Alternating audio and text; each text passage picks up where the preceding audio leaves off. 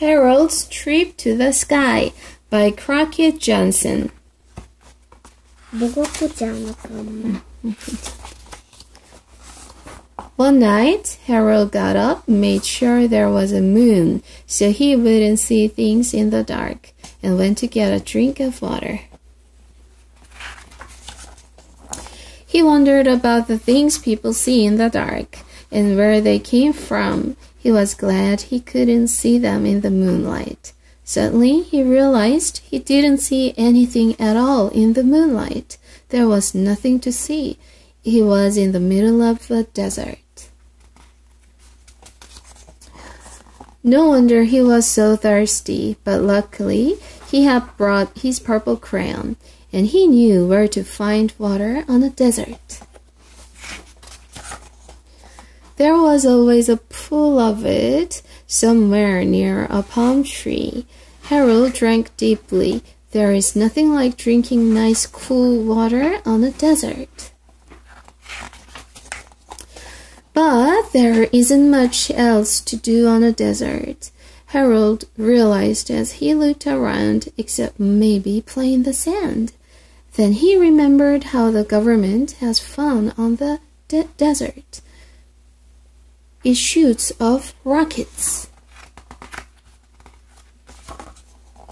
Harold decided to go to the moon. On a good fast rocket, he figured he could get there and back in time for breakfast. He fired the rocket and off he went. Oh, but the rocket missed the moon. It missed it by a mile, and Harold went up and up. Up and up he went into the dark. Harold tried to see where he was going by the stars. He tried planets and comets.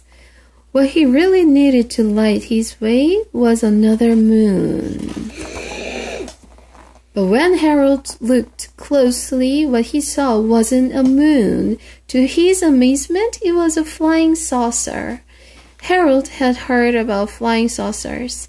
People saw them in the dark, and nobody knew who was inside flying them.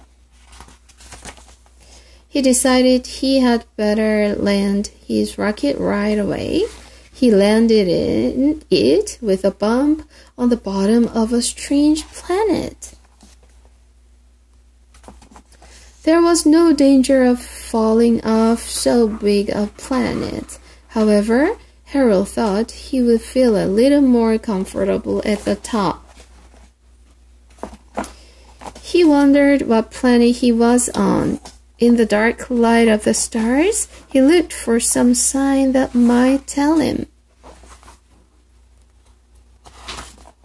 He was on Mars. Harold had heard of man on Mars. Mars에 갔어. 화성에 갔어. So he yelled a couple of hellos softly. 행성 중에 하나야.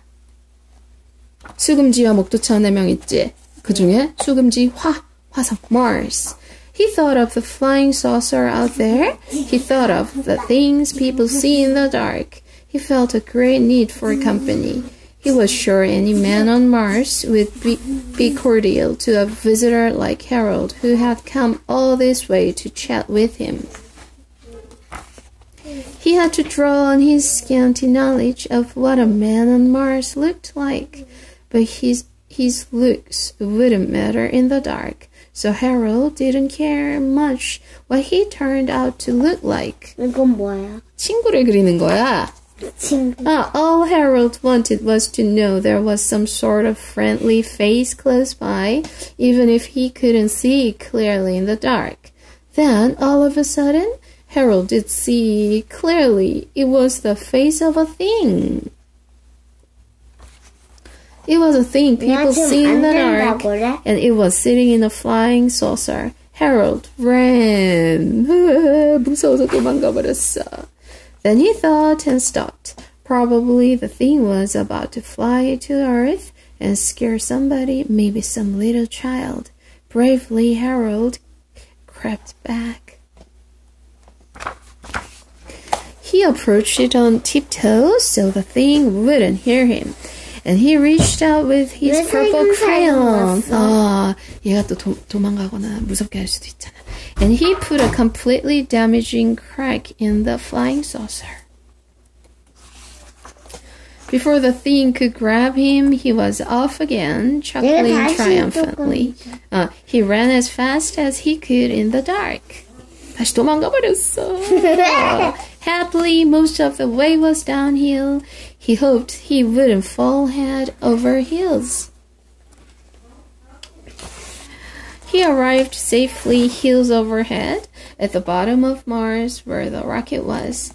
But by this time, Harold had had enough of adventure. He wanted to get home in a dependable way. 이제 집으로 돌아가고 싶어졌어. So he climbed down on the stars. It was short but slow, and the points of the stars hurt his feet. Harold wished he were home. 집으로 빨리 가고 싶어. He recalled that the best way to wish is on a good big shooting star. Shooting star! Instead of wishing, it occurred to him at the last moment to jump aboard. He shot right down to Earth, where he made a near 2-point landing. He hadn't passed the moon on the way, and he wondered what had happened to it. It wasn't anywhere around. Then he realized the night was just about gone, and it was time for the sun to come up. He was hungry. The sun appeared right on time. It came up big and bright. Harold remarked that it was going to be a nice day. Nobody was ever bothered by flying saucers and things in the sunshine. But for a startled moment, he thought he saw a flying saucer. It was on the horizon, looking as if it had just come into land. He was mistaken. It wasn't a saucer. It was an oatmeal bowl. Harold happened to like hot breakfasts. He quickly drew up a chair, and he sat down to eat. Good.